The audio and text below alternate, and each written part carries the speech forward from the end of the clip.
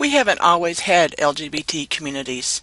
In fact, the label of homosexual to indicate a social and sexual identity was not invented by sexologists until the late 1800s. It's true that there have always been people in America and elsewhere who had sexual or romantic relationships with people who were their same sex, but they did not identify as homosexual or lesbian or gay or bisexual. Indeed, in America, we did not gather and form LGBT communities or our own unique cultures until the dawn of the 20th century. This course will introduce you to the history of lesbian, gay, bisexual, and transgender cultures and communities in America.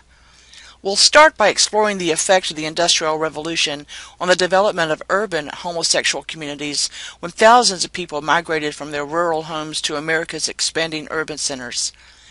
We'll talk about how the wars of the 20th century, especially the two world wars, carved out space in big cities for gay and lesbian communities to flourish, even as lesbians and gays were persecuted by local, state, and federal authorities. We'll learn how harassment by psychiatrists, police, courts, schools, families, and other social institutions actually pushed LGBT people into an underground solidarity with each other. We'll discuss how gay and lesbian people created their own families, their own networks of affiliation through urban bars, separatist spaces, urban neighborhoods, support groups, churches, and formal organizations to stake out physical, psychological, and social spaces of belonging. We'll read about rural lesbians and gays, how they have farmed and ranched, raised livestock, families, and sometimes hell. We'll study how in the 1970s, bisexuals raised their voices demanding and achieving visibility in the gay and lesbian movement. And we'll talk about the shifts in transgender identity, studying drag queens and kings, transsexuals, and other gender outlaws. The class will explore how LGBT communities shifted from being invisible in the late 1800s to being pathologized and hypervisible throughout much of the 20th century.